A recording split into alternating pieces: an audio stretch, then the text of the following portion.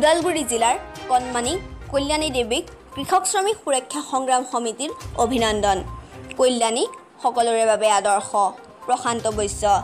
যি সময়ত একাংশ জনাবুজা লোকে কৰোনাৰ ভয়াৱহতাক আওকণ কৰি চৰকাৰী নীতি নিয়মক জালাঞ্জলি দি মাস্ক পৰিধান নকৰাকৈ টিঘিলঘিলাই ফুৰিছে, ঠিক একে সময়তে ওদালগুৰি জিলাৰ মাজবাট ৰাজচক্ৰ এলেকাৰ ১ নং কাদাৰবিলৰ এগৰাকী ১৫মহীয়া কণমানিয়ে অনাবৰতে মাস্ক পৰিধান কৰি সচেতন মহলৰ দৃষ্টি আকৰ্ষণ কৰিছে।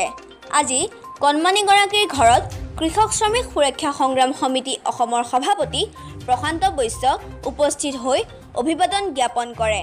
এই ক্ষেত্ৰত কৃষক শ্ৰমিক নেতা প্ৰশান্ত বৈশ্যই কয় যে বৰ্তমান সমগ্ৰ দেশজুৰি অচিনাকি শত্ৰু কৰোনাৰ ত্ৰাস। ব্যতিক্ৰম নহয় অসম। বৰ্তমান কালৰূপী কৰোনাই অসমতো নিজৰ প্ৰভাৱ বিস্তাৰ কৰি ইজনৰ পিছত সিজনৰ দেশত সংক্ৰমিত হৈ জনতাক শংকিত কৰি তুলিছে।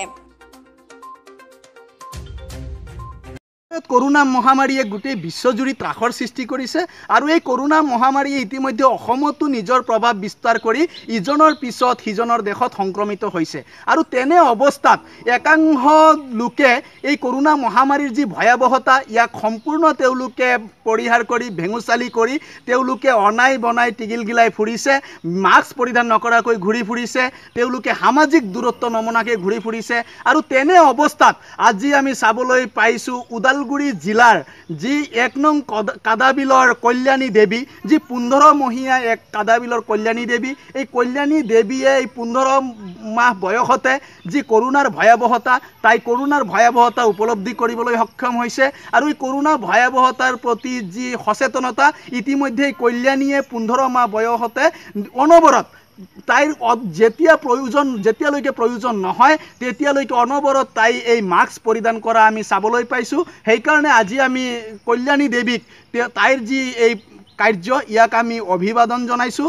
আৰু লগতে কল্যাণী দেৱীক আমি সকলোৱে আদৰ্শ হিচাপে লৈ আমি যে এই কৰোনা মহামাৰীৰ লগত যুঁজ দিবলৈ হ'লে আমি মাস্ক পৰিধান কৰাটো বাধ্যতামূলক আৰু আমি সামাজিক ব্যৱধান, সামাজিক দূৰত্ব মানি চলাটো বাধ্যতামূলক। এয়া আমাক কল্যাণী দেৱীয়ে শিকাই দিছে, ১৫মহীয়া কল্যাণী দেৱীয়ে শিকাই দিছে। সেইকাৰণে এই ওদালগুৰি জিলাৰ কাদাবিলৰ যি ১৫মহীয়া কল্যাণী দেৱীক আমি অভিবাদন জ্ঞাপন কৰিছোঁ। আৰু কল্যাণী দেৱীৰ আদৰ্শক মানি লৈ সকলোৱে মাস্ক পৰিধান কৰক আৰু সামাজিক দূৰত্ব বৰ্তাই ৰাখক।